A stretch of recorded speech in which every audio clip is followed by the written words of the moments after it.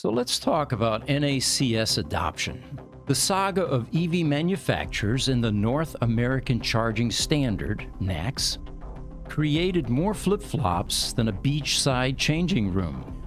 Do you remember when Tesla's plug was like the cool kid with a secret handshake?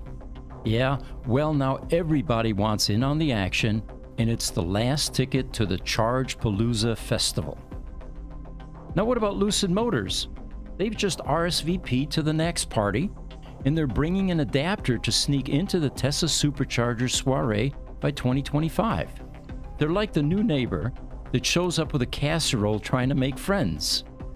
SAE International threw their hat in the ring, waving the NACS flag like a referee declaring the start of a charging games. Suddenly, a proprietary plug has become the belle of the ball, and everybody's scrambling to dance with the one that brung him, or well, the one that's now bringing everyone else.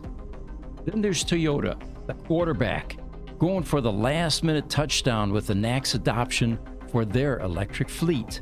Starting in 2025, they're ditching the old playbook and running with Tesla's moves. And the crowd goes wild. GM, Honda, Subaru, all the big names are lining up to pledge allegiance to the NACS empire. It's like watching a line of dominoes topple as each one decides they don't want to be left charging alone in the dark.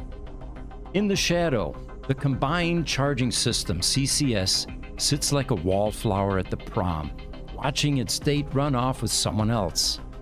What started as a charging standard backed by no less than the Biden administration is now getting ghosted faster than a bad date after a prom night. The EV maker's sudden rush to NACS is like someone deciding they love broccoli after a lifetime of pushing it around their plates. Oh, we always loved Tesla's plug. We were just waiting for the right moment to say it. Sure. So here's to the EV manufacturers who finally seen the light, or socket in this case. It's all good fun and games until you realize you need an adapter just to join the cool kids charging club. But hey, better late than never, right? Now let's charge into the future, adapters in hand, and hope nobody trips over all the cords.